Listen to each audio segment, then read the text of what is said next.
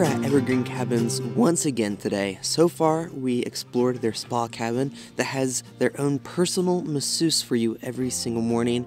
Then we explored their other cabin that has an 80-foot suspension bridge and a 50-foot waterfall in the backyard. And now we're at their A-frame cabin, which has the perfect bed to sleep under the stars in. A one-of-a-kind roll-out bedroom. We're located in Remsen, New York, on the outskirts of the Adirondack Mountains. I hope I'm saying that right, but it is such a beautiful area here. And this A-frame cabin can sleep up to 4 guests. There's 2 levels to this A-frame and definitely an abundance of windows to get some great views. Once you get here, you'll walk around to the back of this A-frame, which is actually where you'll walk in at. This cabin fits in with the surroundings perfectly because of this rustic design and having these giant tree trunk pillars that hold up this platform at the top. You may think this is an outdoor patio, but it's way more than that, but we'll get to that later in this video. Out here on the deck though, there's a grill and an outdoor shower for the summer months, and even more around it, such as this picnic table and a fire pit over here on this side.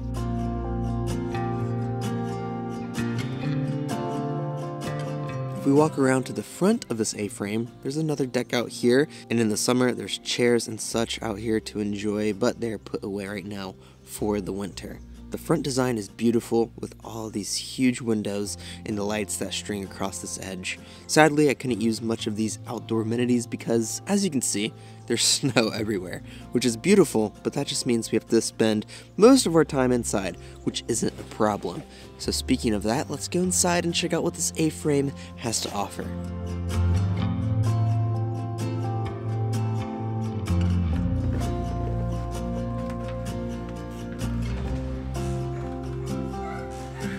A-frames are very tricky with space and design, so let's see how this one tackled the issue. When you walk in, you're under your loft space and immediately in your kitchen. The kitchen spans across this entire left side, starting with the refrigerator and ending with your oven and range.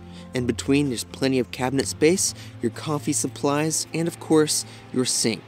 The backsplash goes all the way across as well, and it's the stone rock. It fits very well with the overall rustic interior. Above, there's even a nice map that lets you pin where you're from, and you can also see where all the other guests are from as well, so it's pretty neat, I think. On the other side, there's 2 doors, which I love the look of. The first door is a storage room, and the second is your bathroom. In here, the rustic design continues, and there's just enough space in here for everything you would need. The toilet in the middle. Your vanity is here on the right side, and you have the tiled walk-in shower on the left with that same cozy stone tiling all up against this wall. You even have a seat in here.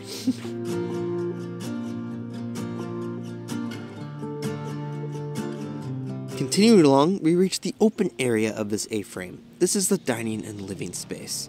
Savannah and I really enjoyed the space because the ceiling opens up and you have amazing views from the windows all around. The left side is the dining space, which is in this bump out. The windows here go all the way up to the ceiling, and having this bump out really helps out with the space in this A-frame. There's a bench seat across this wall and a huge wooden table right in the middle to either play games at, eat, or play the steel drum that they leave.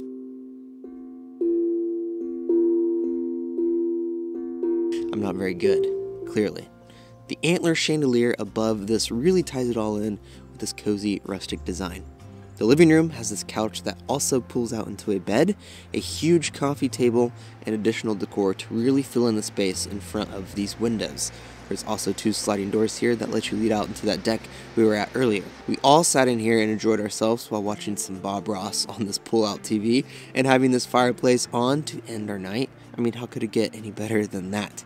We even played a couple tunes on the banjo. Well, we tried. Never played one before.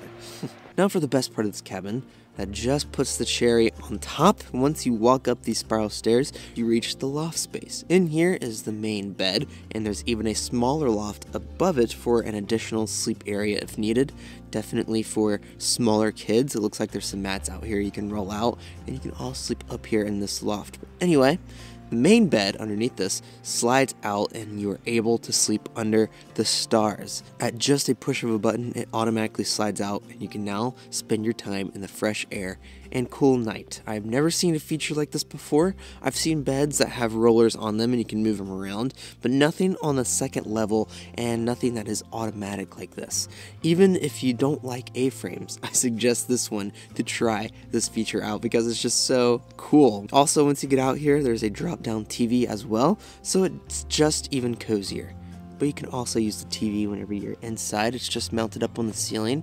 It's genius. You don't have to lift your head up or anything trying to watch TV. You can just lay there and watch it right on the ceiling. I love it. But once you're done, or if it's too cold like for me, you can slide right back in at a push of a button and you're all sealed in. This is luxury, people. Savannah's mind was blown and Weston's mind, he wasn't too fond of it, but overall I loved it so much. So if you're ever coming in the winter like I did, there are plenty of things to do outside. We are really close to some snowmobile trails. It snows a lot here in the upstate New York region, so that is something really fun to do. And literally right across the road, I can see it from here, there is a huge lake. And I'm sure it freezes over pretty often, or even during the summer you can really enjoy it as well. So there's lots of things to do around the area.